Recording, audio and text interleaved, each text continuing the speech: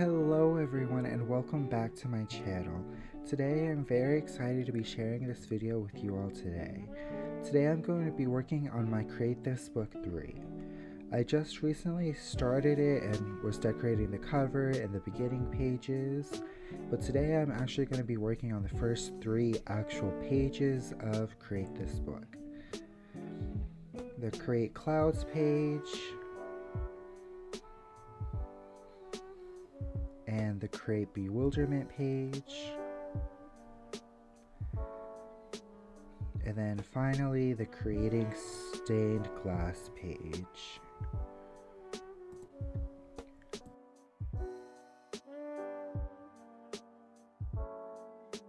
So for the first page, it's asking us to look out the window and paint or draw the clouds that we see.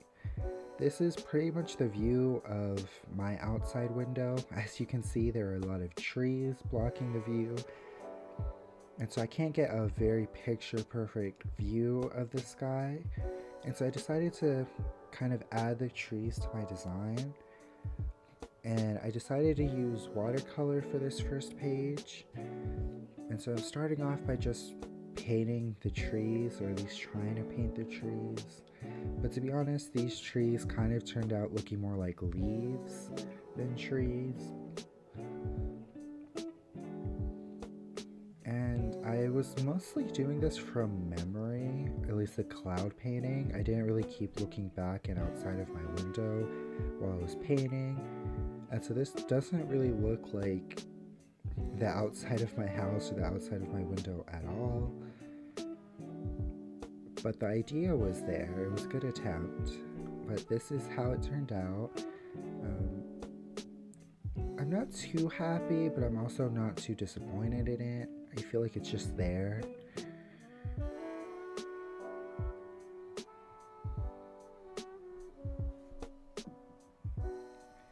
But moving on from that page, the next page is the Create Bewilderment page. It basically just says to draw something completely ridiculous and pointless. And to start off, I pulled out this kit that I recently got. It's called the In Your Dreams a Vision Board kit. And I might be making a separate video just on this kit, but I really wanted to use the washi tape, or this decorative tape that was inside of it, because I decided I wanted to kind of section off this page into 4 different sections, because I didn't really have any strong ideas for this page. And I guess I didn't exactly follow the instructions for this page, because I didn't really create any bewilderment, but I did create just 4 different pointless and meaningless designs. I kind of just used this page as some practice to practice some small ideas and some small drawings that I don't get to do very often. And I wanted to use the tape to kind of separate the sections so it wouldn't just be 4 random things floating around the space. The first sketch I have drawn, and I'm using alcohol markers to color in or to paint in, it's just this bear with stars in its eyes. I was trying to make it seem like all excited or starstruck. But I really hate how I did the eyes. The yellow is very dark, so it's not as noticeable, and it just looks really creepy.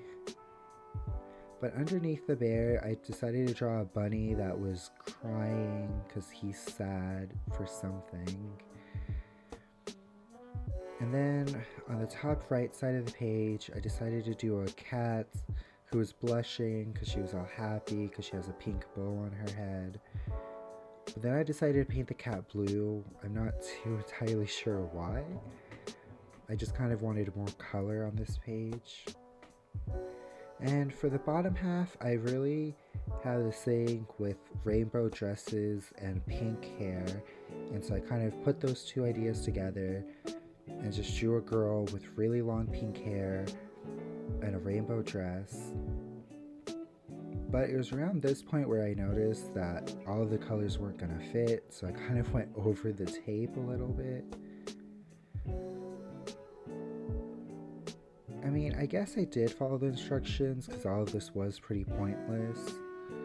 But again, I wasn't in love with this page, to be honest. It's kind of just there again.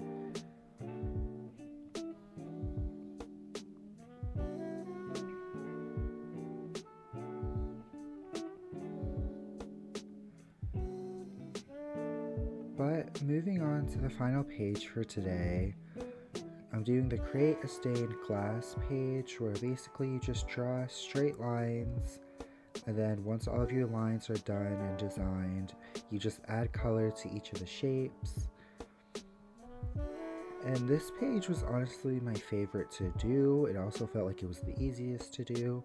And I decided to go with watercolor again because I felt like that would give it the best stained glass look. Or I guess I could have used colored pencil, but I prefer watercolor over colored pencil. I kind of started with the right half with just doing kind of the colors of the rainbow in order, or kind of just going down the watercolor palette order. I did divide the two parts of this page and kind of did two different shapes and designs. I wanted the right side to be very orderly and nice, where the left side, I try to make the colors a bit more randomized and not as orderly as the right side. To be completely honest, I didn't really love any of these three pages that I did. I feel like the art that I did, if you could even call it art, wasn't that great. And I feel like I just didn't really have any good ideas while doing any of these. But I feel like that's just kind of how it goes sometimes when you're painting or creating.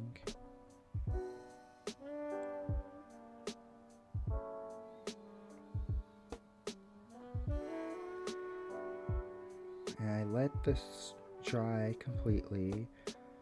But I did go ahead and put my initials and the date on each of the pages.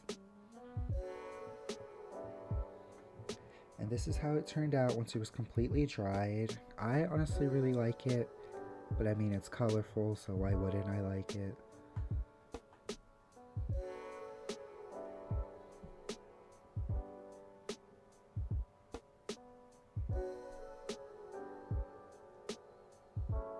And these are the three pages that I did for today.